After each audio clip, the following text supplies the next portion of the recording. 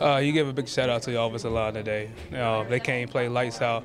They're rolling off the ball, creating holes for us, and not just them, the wide receivers making blocks downfield as well, and Matt Johns making great reads. We just came out. We was ready to play. It was a great atmosphere, great vibe tonight, and we came out in the first half, ready to play. And talk about your big run. What did you see there? Just a big open hole? Yeah, defense flowed over, offensive line, they sealed it, and I seen it with my eyes and just split it, down the middle. It took me as far as my little legs can take.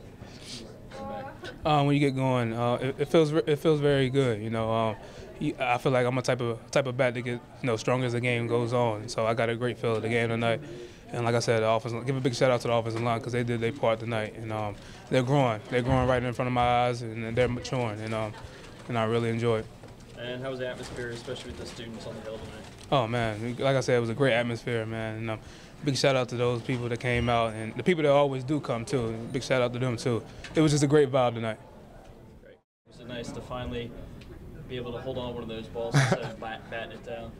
It was pretty good because one, that was my first time scoring in 3 years, and what I saw on the play was, I had cover 2 responsibility, so I was off in the flat. And once the running back tried to go out late, I just hid in front of him. Hid behind him. And Mike had great pressure in the quarterback's face, so I figured he really wouldn't see me, so I just jumped in front of it last second. And how was it running towards the hill in the student section there? Were they going crazy? It was great because all the coaches, every time I've scored in practice, they were like, I really hope you don't score in the game because I'd get a 15-yard penalty. So it was great. Threw up the Superman sign. That was pretty fun. Haven't got to celebrate a touchdown in a while, so that was great. And it was a big challenge with, obviously, the runner of Connor's ability coming in here.